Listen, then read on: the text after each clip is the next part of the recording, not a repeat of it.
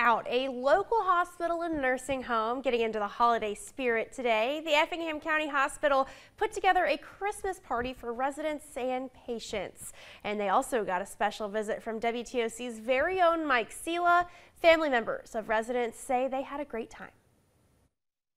It's heartfelt. My mom is 85 years old, so this is close, near and dear to me, and the residents are really enjoying themselves, as you can see, and this is a big event for seniors that are in long-term care facilities.